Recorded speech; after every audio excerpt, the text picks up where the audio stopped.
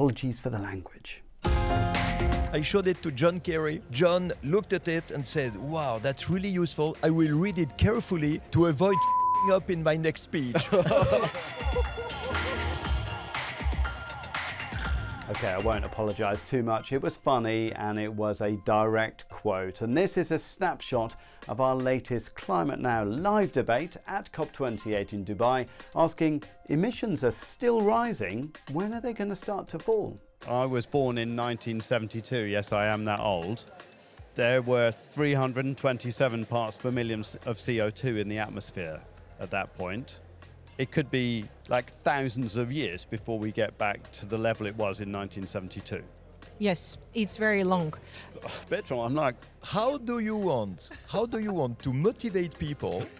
I'm not trying to motivate them, I'm trying to inform them. Yeah. But I'm speaking of the COP. You come with these terrible numbers and you have key decision makers who have to make a decision today and they know it will be 1,000 years before they see the result. No, I think in the new narrative, although we absolutely have to decarbonize, it's not the word to use. For me, the word to use is the word modernization of our world, because this creates no resistance.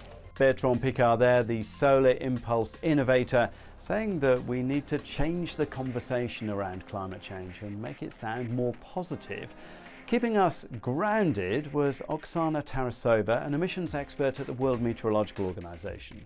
Unfortunately, the greenhouse gas concentrations in the atmosphere are continuing to grow and continue to grow pretty fast. To explain why emissions are rising, Claire Stockwell from the Climate Action Tracker project. We really need a step change coming out of this conference and a clear signal to phase out fossil fuels. It can't just be the positive renewable story. The flip side of that is also committing to phase out fossil fuels. To find out what John Kerry and Bertrand Piccard were really talking about, the climate urgency is also an economic imperative. Hear Oksana's reality check on emissions. As my favorite topic, we would see what happens in the atmosphere if they do something or if they don't do something.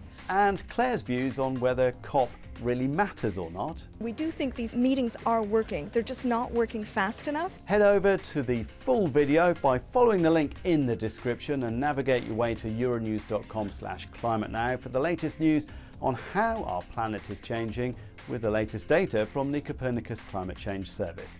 My name's Jeremy Wilks, science journalist at Euronews, and I'll see you soon.